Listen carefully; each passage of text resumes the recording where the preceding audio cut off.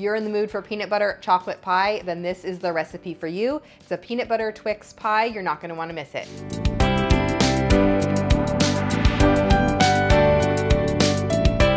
Hey everyone, it's Dorothy with crazyforcrust.com and welcome back to my kitchen. I'm showing you how to make one of my favorite pies today. It's a chocolate cream pie married a peanut butter cream pie with a shortbread crust, kind of like a Twix bar. It's creamy and delicious, and it's one of my favorite recipes.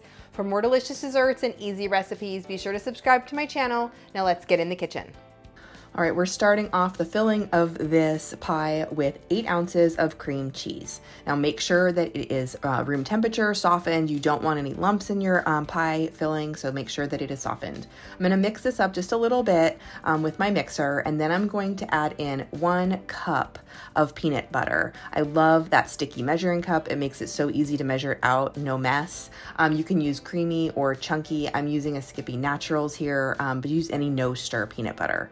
Mix that together, and then you're going to add in a half of a cup of granulated sugar and a teaspoon of vanilla extract. And you're just going to mix those together until your mixture is nice and smooth and creamy. One of the things I love about this pie is it is completely no bake. We don't need to bake that crust, and it's that nice creamy filling. It's so easy. It's great all year long, but especially in those summer months when you don't feel like turning on your oven.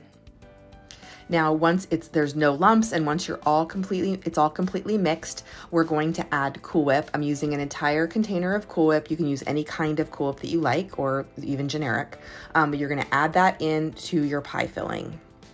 And then you're going to mix it. I love using the Cool Whip for this because you can just use the mixer to mix it together. You don't have to worry about it breaking. In the post, I'm gonna have notes about how to use fresh whipped cream if you prefer, but you do need Cool Whip also for the topping.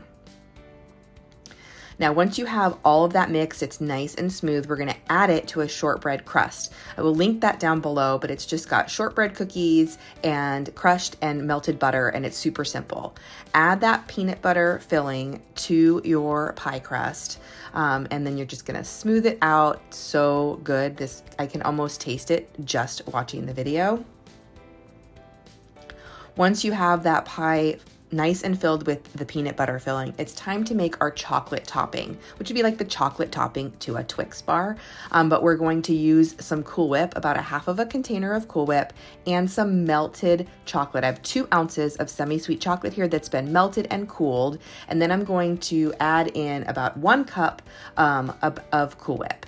And you're going to just stir it together, fold it in, do it carefully. You wanna make sure that that chocolate is cooled before you do this, because otherwise it'll melt the Cool Whip. So just make sure that it's cooled but not hard. And you're just gonna stir it in. Again, when you're using Cool Whip, what's great about it is you don't have to worry about wrecking it.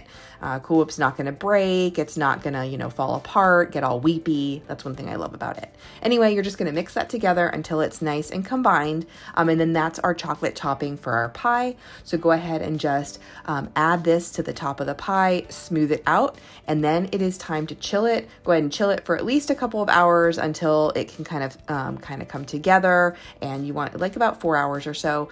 And then once it comes together, it is time to slice it and enjoy it. This is like a Twix bar in a pie. And once we slice it, you can see those 2 layers, the chocolate layer and the peanut butter layer, and that shortbread crust is just kind of a nice twist. Of course, you could use an Oreo or a graham cracker crust or even a peanut butter cookie crust, which I will link all of those down below. But I absolutely love the combination of shortbread, chocolate, and peanut butter, kind of like a Twix bar. Leave me a comment and let me know what your favorite no-bake pie recipe is, and keep watching for even more pies.